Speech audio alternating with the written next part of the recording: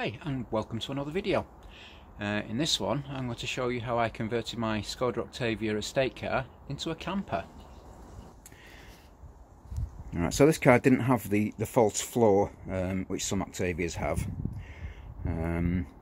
So I've built this this unit which fits in the boot.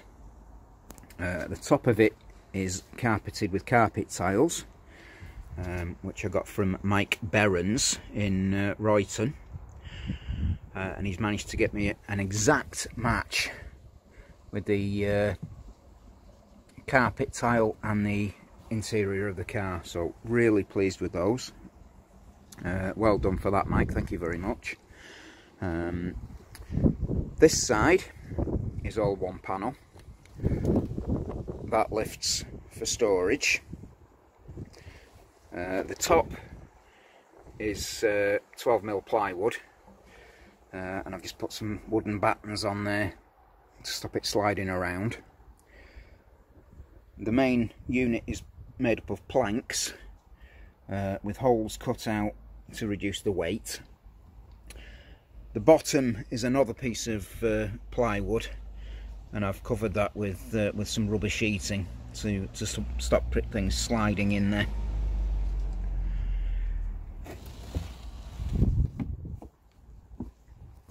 At the back here, that's just another lift up panel, and that's got another storage compartment under there. Now at the front, this panel lifts up. I've got that mounted on self-stay hinges. That's bolted on, and the heads of the bolts are actually countersunk into the plywood there, so they're not protruding at the top. This panel here is food grade perspex, which I got from the Partwell group at Blackburn.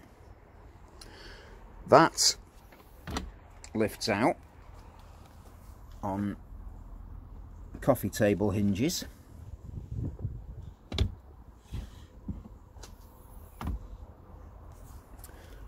Under there I have the cooker, kettle. I need to add a cook set and some other bits and pieces in there for the kitchen area.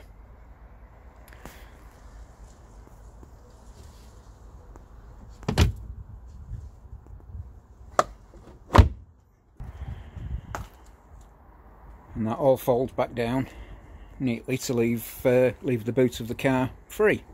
Right, so you may be thinking, if this is a camper, where would you sleep? Well, quite simply, we pop the back seats down.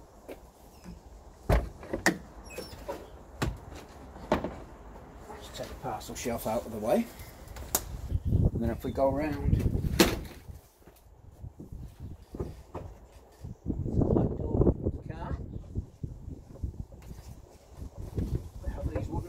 here.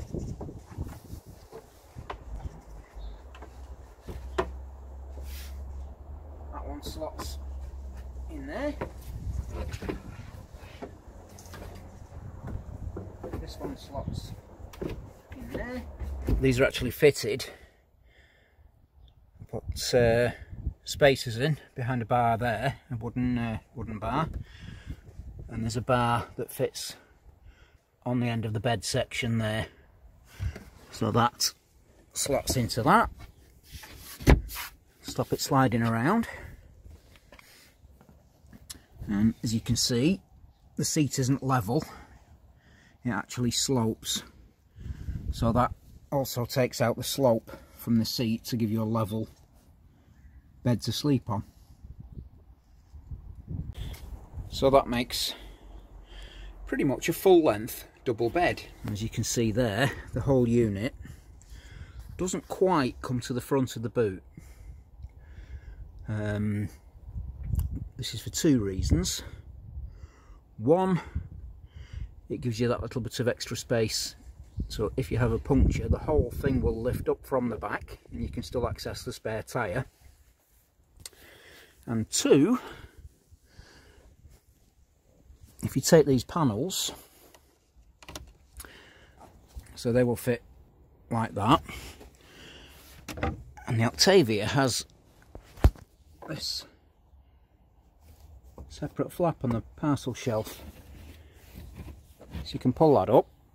That goes over the top of the panels, and the seats clip back into place and hold it all in place. So that fits in nice and securely and doesn't rattle. Right, so that's the basic unit. And then for a mattress, I've got a couple of ideas. I've got an airbed which I'm going to try out.